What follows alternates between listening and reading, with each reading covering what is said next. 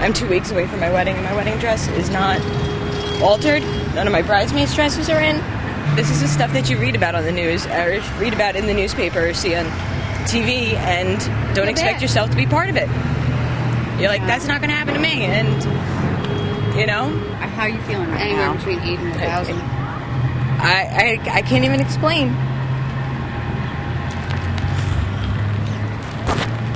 I actually got a dress through them. I just got married in May, and I got my dress through them. My sister has ordered a dress, and she's been waiting and calling, of course, not getting an answer. We just saw the article on the Record right now. And she's freaking out, of course, because if it's not here, now she has to go do something else. I actually had a final fitting with them the week before my wedding, and I showed up and nobody was here.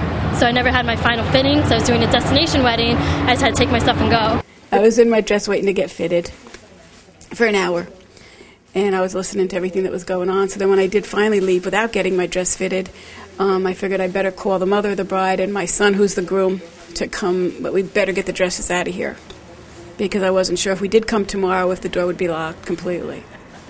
Are you relieved? Kind of, but it's just that the alterations are going to cost us a fortune now to get somebody to alter these dresses. We have an upcoming wedding in 2 weeks, and we kind of been dealing with them for about 6 months or so, and things have just been really bad the entire time. We really don't know understand what's going on. We can't get a straight answer about anything.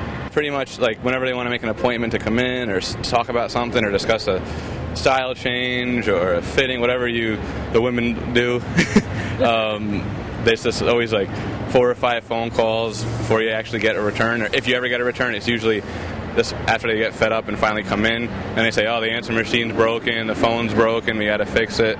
Is your fiance getting panicky?